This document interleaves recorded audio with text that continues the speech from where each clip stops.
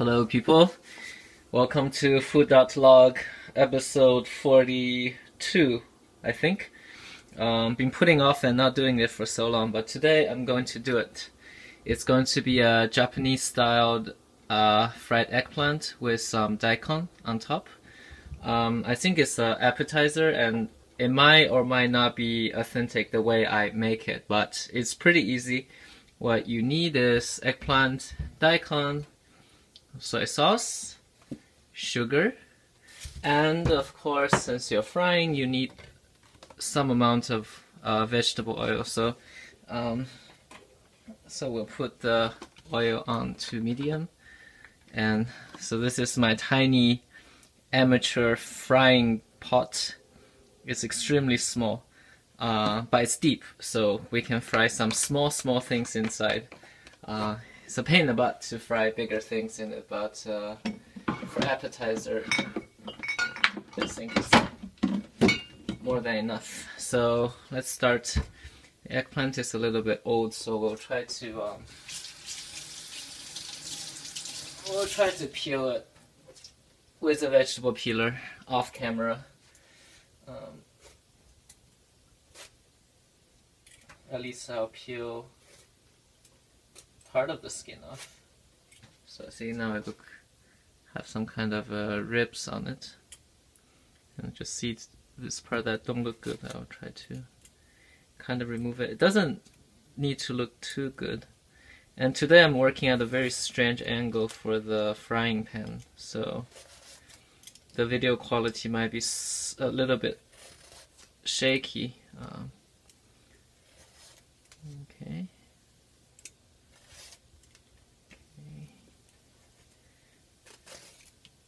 Yeah, I've been putting off this dish for so long.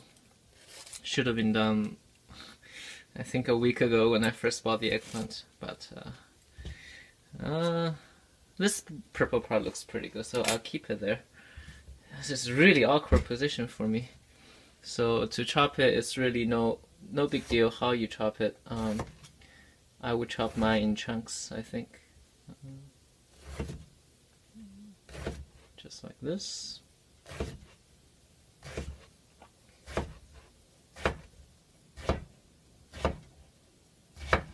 Okay.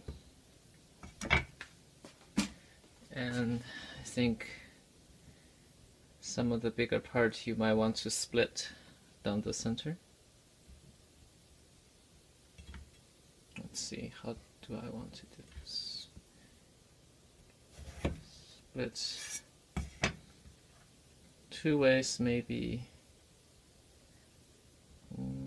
but given how small my frying pot is, maybe I ought to do it 4-way, just to be on the safe side.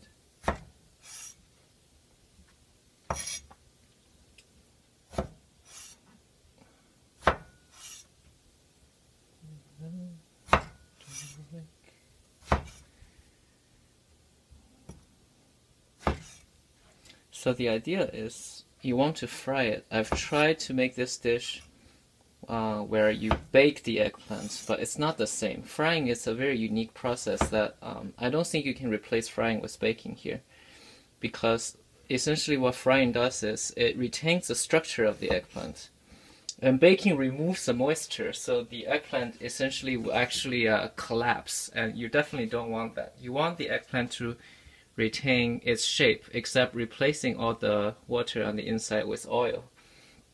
So that's a big idea we're trying to get at here. So let's put them out into some pan. Wait until I do the frying. It's going to be absolutely hectic because my pot is so small. Okay, so now let's prepare the daikon. What you can do is I experiment with grating the daikon, which is good, except it's very soggy because when you grate it, all the cellular structure gets mushed up, right, and all the water come out, which makes it very ugly. So what I want to try today is I want to slice them very thin, and so here's the trick I'm trying today. So instead of chopping it with a knife, which is, I think it requires a lot of skill, which I think I have if I take some time to do it, but to do it fast, I think the best way to do it is to actually use a vegetable peeler to peel some very thin strips from the daikon, and you can actually chop that instead. So let me just shave off all the skin. Oh, I'll do it in the sink because this is so slow. Okay, and then we'll just peel off these sections, right? It's just like peeling the skin, except you're peeling the meat. Pretty simple process.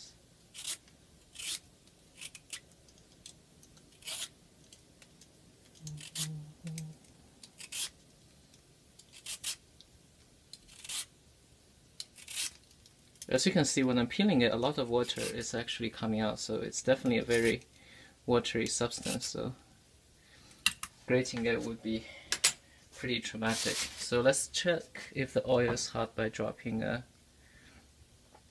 It's not hot. Let's turn the heat higher. Let's make it high, and then we'll turn it down to medium. And meanwhile, let's chop these slices. So stack them up like pretend a stack of cards, right? And just chop away.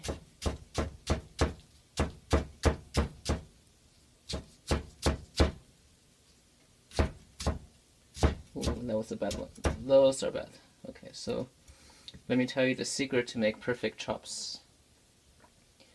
You throw away the part that you don't like, because vegetables are cheap. So, but see, these are perfect, so I'm going to keep those and I'll throw these. Let's try some of this. This angle is terrible. It's actually degrading my form for chopping.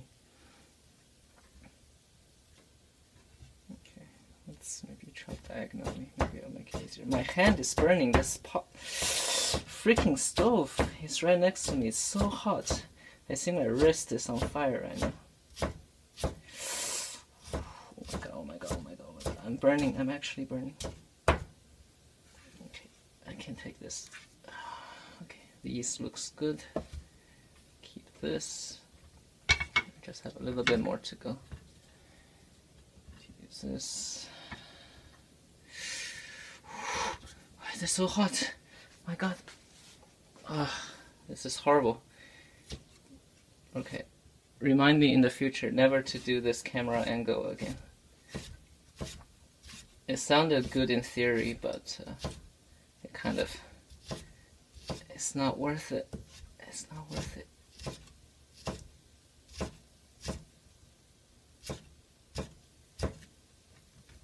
Okay. Whew. Alright. So these looks pretty nice, and I think you can make them nicer and more supple if you can add some salt. This way they will actually look at this piece. It's not good. Throw it away. They will have more they would get softer when you put the salt, because it destroys some of the structure of their cells. Oh good, look, the eggplant is bubbling. So that's definitely what you want to see. I guess while we have salt, let's add a little bit of vinegar as well, because so the purpose of this grated daikon on top is to give this dish a freshness, because you're frying eggplant, which is very greasy, and your the sauce, which is soy sauce, and sugar, which is actually kind of a heavy taste as well. So it would taste very, very thick and heavy if you don't do anything fresh on top. So if you do this vinegar and daikon, it's actually a very fresh taste. So let me try some. Yeah. I think we can use more vinegar.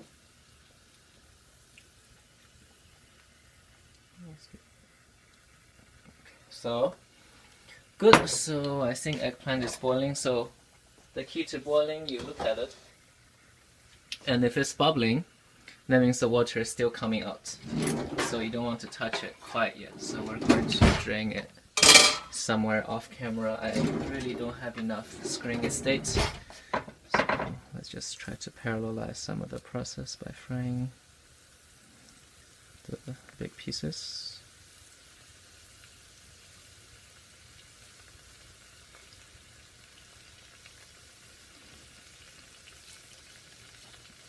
So yeah, don't underestimate this small pot. It's actually quite big, you know. You can put a fair bit of things in it, and all the oil would just rise up to cover the rest of the food.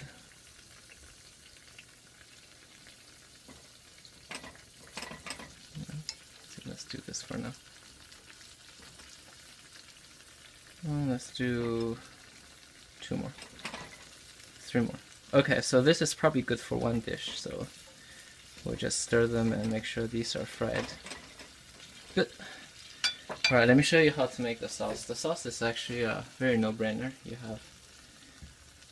Actually, let me try the daikon. I think the daikon is too salty.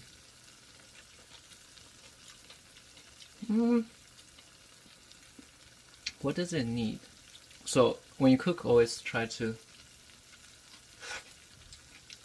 ask yourself questions. What does something need? I think it's not salty, it's just too harsh. And whenever something's very harsh, you can add a little bit of sugar to temperament the flavor so it's more even. Okay, good. Right, sauce is simply soy sauce,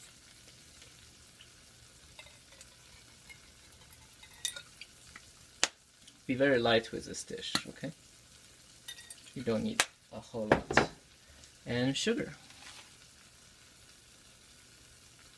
You could put a bit more sugar.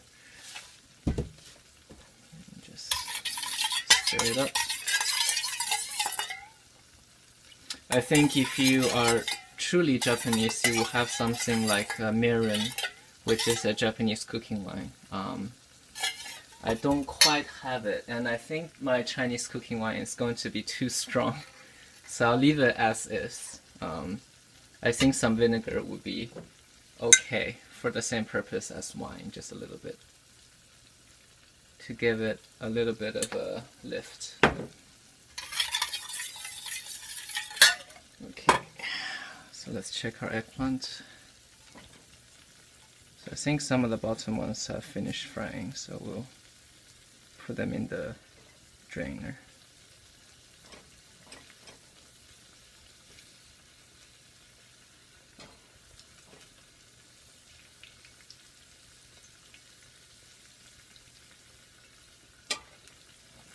So after you fry the eggplant is supposed to be very soft, so you can kind of poke at it, right? It should go inside pretty easily.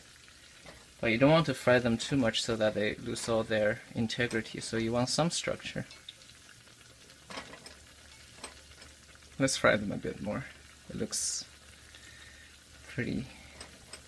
It looks so happy, doesn't it? Just bubbling eggplant.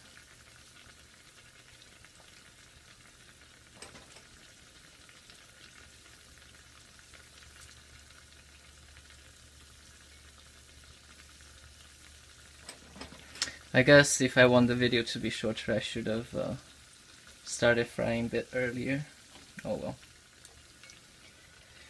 Alright, let's drain them out. Oh yeah, these are definitely very soft. So maybe some of the earlier ones are kind of hard. Let's refry them a little. Maybe even this one. But the smaller pieces are soft, so that's good. So yeah, learn how to use chopstick, guys. I don't know how you can make this without using chopstick. How would you individually select which one to come out I think in Chinese restaurant they even have instructions on how to use chopsticks, so do learn it. It's very useful for frying things, because you can really turn really easily, right? See how easy that was? Okay, so I think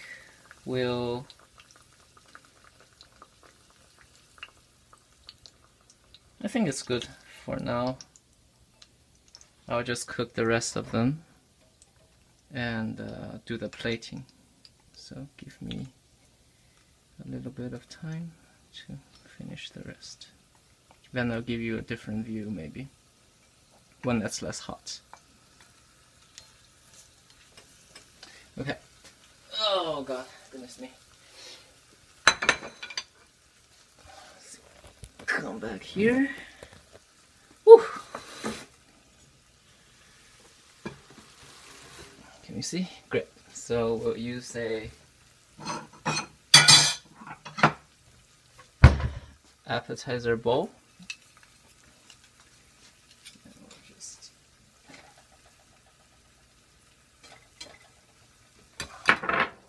see. Try to make it speedy here. So I'll have some round ones on the,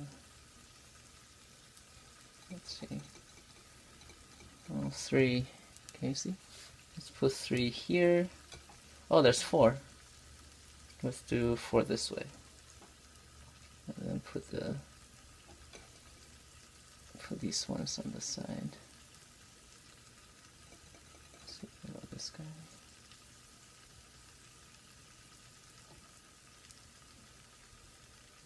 I feel like I'm making a flower arrangement, which is, I think, conceivably something Japanese people would do, right? They have a lot of attention to details, so I think once in a while you can go OCD on these dishes and it should be perfectly acceptable.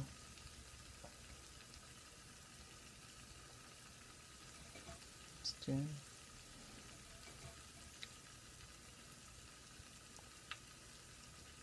Looks good, and we have our sauce, and we'll just pour them on. And last but not least, put some of this daikon on the top.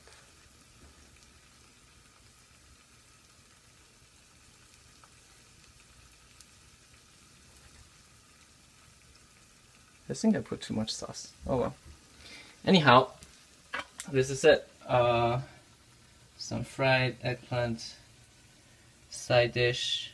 Doesn't look too good here. I have a better photo elsewhere, so maybe I'll use that photo instead of this one, where it's more green. Anyhow, that's it. Subscribe if you haven't already. Food.log. I also have a Facebook page. Search food.log on Facebook. That's it. See you next time. Right, almost forgot. I should show a video of me eating it. So, the good thing about eggplants, when you fry it like this, is it becomes sweet. It doesn't make any sense why it should become this sweet, but actually becomes sweet. Oh my god.